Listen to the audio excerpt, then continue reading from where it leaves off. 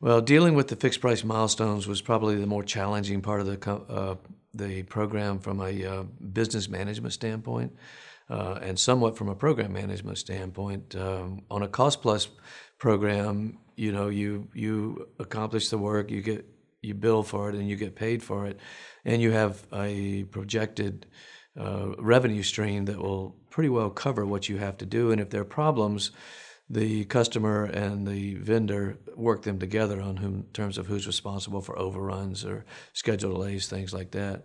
On fixed price, most of the risk goes to the supplier, and in this case, Orbital took that risk, and we followed the cash profile very carefully, but we never actually exceeded the cost with the cash input. And so that was a challenge for the company to manage, and we had to manage it very tightly. But it also, I think, proved that we could do this kind of partnership with the government in a way that didn't take down the program, if you know what I mean. And that's what's happened in the past on a lot of these that are more ambitious, is you just can't afford it anymore because you can't keep up with the changes, or you can't fund the changes, and you can't decide or agree on who's responsible for either the changes or the problems that are occurring.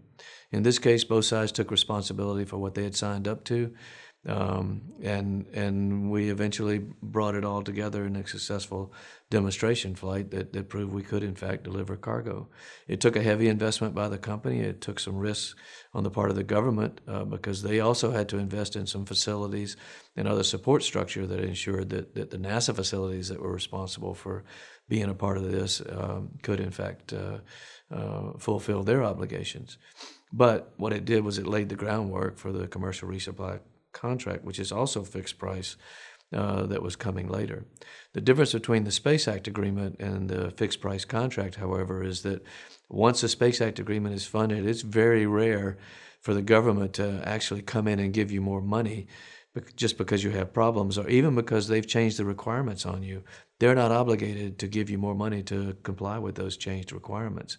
So it puts a lot of burden on the contractor to do it as cost effectively and efficiently as possible. When you're working a Space Act agreement, get as much of the agreement in writing as you can. If you make changes, get that in writing also.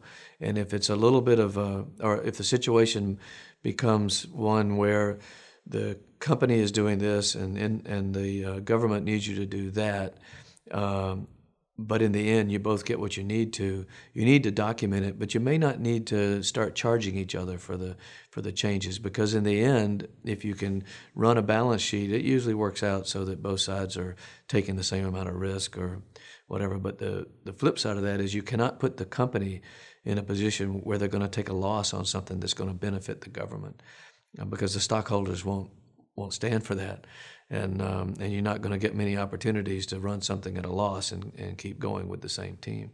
So you got to be sensitive to what position the government is putting the company in that situation. By the same token, the government has to justify what they're doing to Congress and what they're investing in, and so they need to have a good relationship with the company, and that we can prove that they're getting their money's worth, basically. And it can all be documented and all can be shown. And in the end, you can show a product that actually benefits the taxpayer. In the case of COTS, the government put in a large amount of money, the companies committed to a large amount of money, and we're putting it in all along the way. We had a schedule of payments that everybody agreed to. What we didn't have that I think might have helped the system was a way of coming back and saying, this isn't exactly what both sides signed up to. How are we going to negotiate these changes? Who's going to pay for them? Who deals with the schedule impacts? What happens if an obligation on one side or the other isn't fulfilled because we really didn't understand it or didn't outline it well? You need some type of a change mechanism to deal with that. I don't know if that's allowable in the law for OTAs or Space Act agreements. I think there are ways to do it, but it needs to be a part of the system so you don't reach an impasse and you don't get people threatening to just pull the plug and walk away, which actually either side could do at any time in a Space Act agreement. Not that anybody threatened that, but that was kind of the reality of the landscape we were operating in. And we had seen that happen on other programs and other companies, and we didn't want that to happen here largely because of the company reputation on the line, supporting the International Space Station and the crews that are up there, and the future of human spaceflight for the country. But you need something to give people a way of dealing with big changes that come along.